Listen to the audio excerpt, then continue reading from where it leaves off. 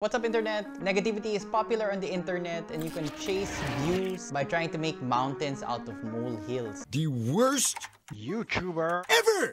And send! Cellphone X is 2 millimeters larger than its rival, and you couldn't pay me to use it. Puso ang nega. But that's not our channel. Here at Hardware Sugar, we try to focus on the positives. And we genuinely try to see the effort that the brand and engineers have poured into their product. We go out of our way to suggest use cases that maybe this product isn't good for this person, but for this other person with a different use, then the product would be okay. So we don't take this lightly, but this is our very first do not buy recommendation, and it goes to MSI's Coreliquid 240R AIO.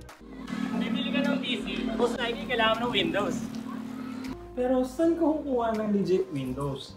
Daming options, daming prices. Nito.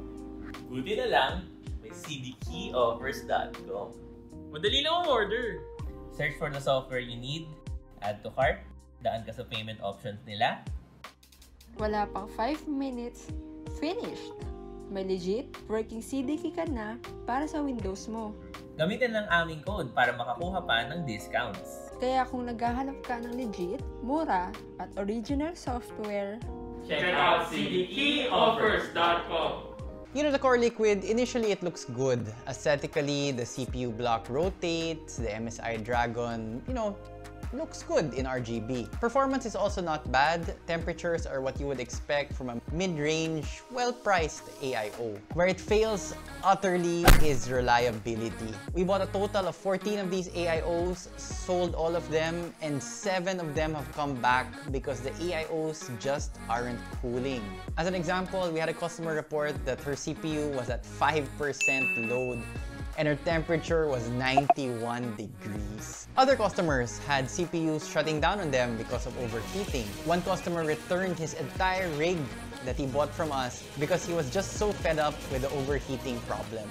The Coreliquid 240Rs were just not doing their job.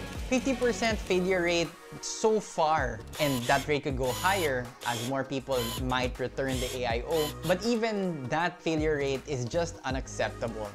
Granted, 14 is a relatively small sample size, but we have sold more AIOs from other brands, and none of them have had this problem on this scale. This is the only AIO we've experienced with this high a fail rate. And 7 are just the ones that we sold and came back to us. We've also seen Coreliquid 240Rs bought from other stores, and then the customer comes to us to ask us to diagnose why their CPU temps are so high. The Coreliquids last for around 6 or 7 months, and then from there, failure is a distinct possibility. Why are they failing? To be honest, we don't have the technical know-how to answer that, but this AIO is of the more uncommon design that the pump is in the radiator rather than in the CPU block. Could this be causing the failure? Maybe. Honestly, we can't say for sure, but the pump and rad design does set the Coreliquid 240R apart from most of the other AIOs that we sell. If you know our shop, you know that we take warranty seriously. So when a customer comes back to us with a busted Coreliquid 240R, we replace it with a brand new one, or at the customer's request, we replace it with an entirely different CPU cooler. Still too early to tell if the replacement new ones that we've installed will fail as well. You have failed me for the last time.